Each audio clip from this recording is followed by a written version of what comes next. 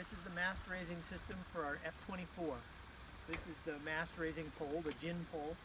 We've got a V up top that's padded that catches the furler, and we take the strap from the trailer winch, which actually is the raising winch also, which goes on here. When it goes up, this catches in the V also.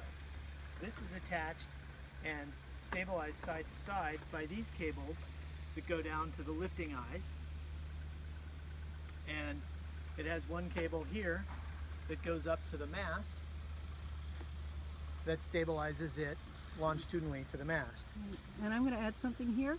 The absolute length of everything is not critical as long as you get it set so that it's just a little teeny bit loose but not stretchy. So that where we put it on the mast is just high enough so that I can reach it on tiptoes. The most critical part of the whole system is that this pivot is directly in line with this pivot and this pivot and this pivot.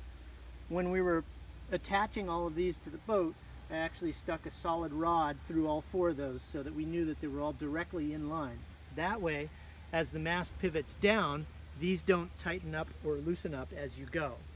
And the same with these, because they came... They're snug, but you can pull them and you can tighten them up by hand. And we put, point out the turnbuckles so that we could fine tune it. Anton, please. Here are the turnbuckles. Right. And these as well, and we just tune it until they're just not even quite snug, a little bit loose, and that's enough to keep it from doing anything weird on the way up, and not tight enough that it makes it hard to put the pins in the bottom pivot.